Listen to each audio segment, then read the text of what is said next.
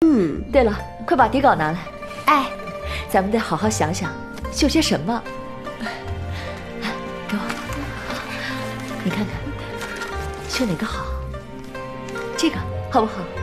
麻姑献寿怎么样？观音莲花经也可以呀。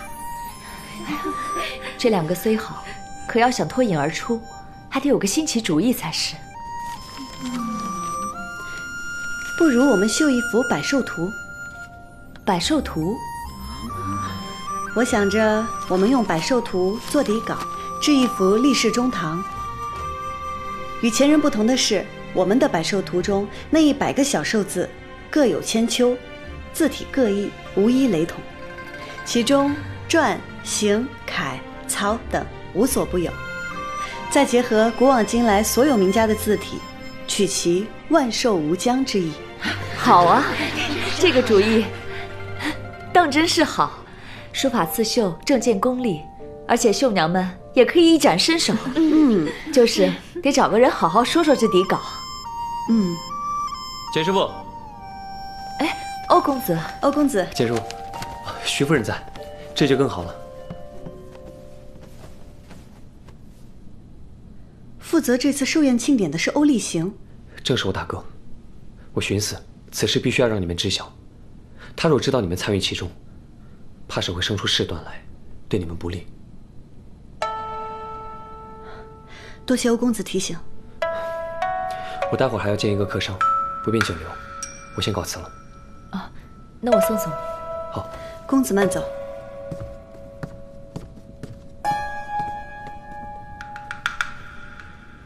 此次我们会向宫里进献百寿图，听闻公子笔力堪比名家，还想劳烦公子为我们书写这底稿，不知是否会多有打扰啊？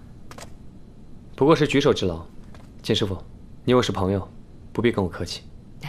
如此，多谢公子了。简师傅，我先告辞了。好。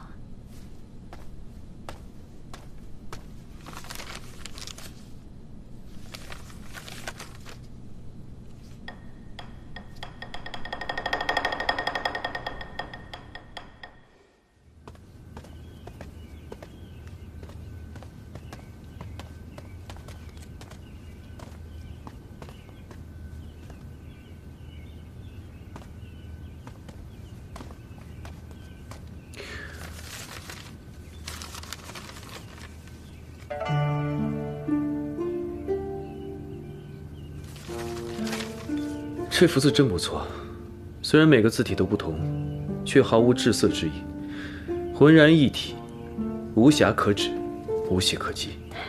侯爷，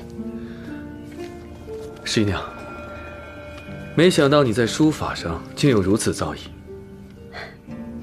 丹青书法并非我擅长，这幅字不是我写的，是欧雁行写的。你把他的字带回来做什么？这是刺绣的底稿，宫中正在征集民间绣坊的作品，征选出有品质的绣坊，协助宫中一起做万寿节上能使用的绣品。仙灵阁准备以此参选。一定要用他写的吗？师父觉得欧公子擅长丹青书法，特意请他来写。要是另外找人，时间不够，又怕不合适。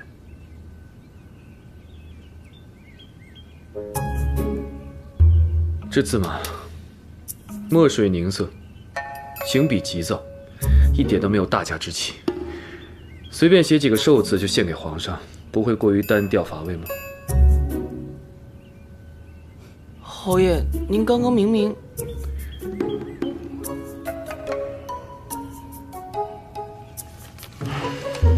那侯爷可还有更好的法子？仙灵阁的事，你自己定夺吧。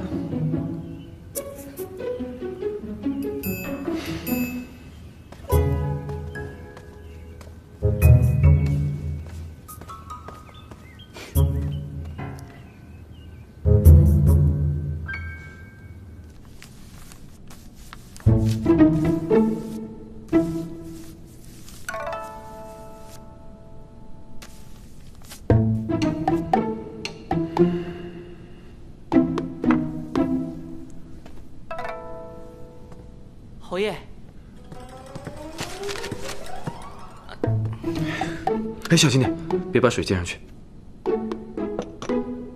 侯爷在练字啊？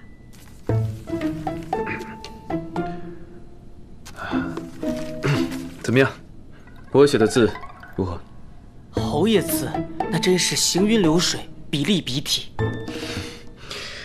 那你觉得夫人会用我这幅字来做底稿吗？哦，侯爷，我看您宣纸快用光了，我去拿。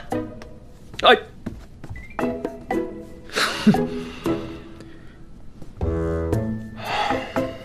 侯爷，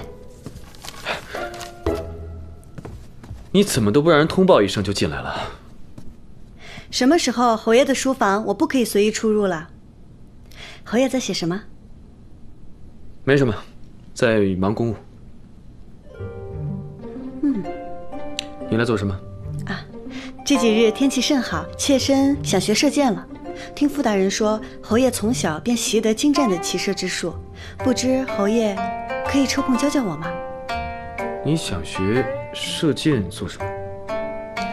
我也想体会一下苏东坡写的“会挽雕弓如满月，西北望，射天狼”的感觉。侯爷也就屈尊教教我嘛。好吧。走。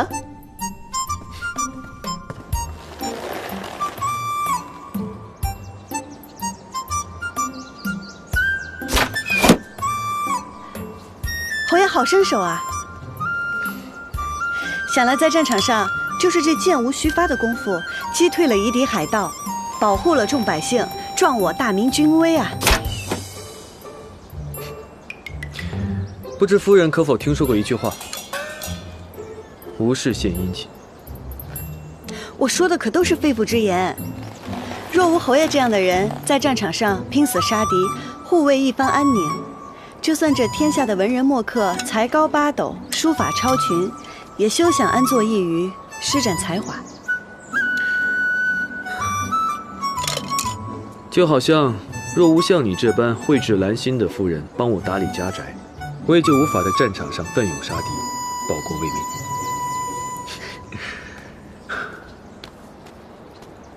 我来教你。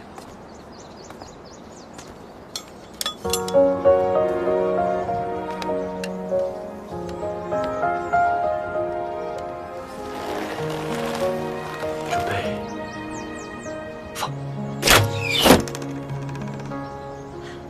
中了！果然没有什么可以难倒侯爷的。这倒是句实话。再来。其实，关于百寿图，我还有一事想与侯爷商议。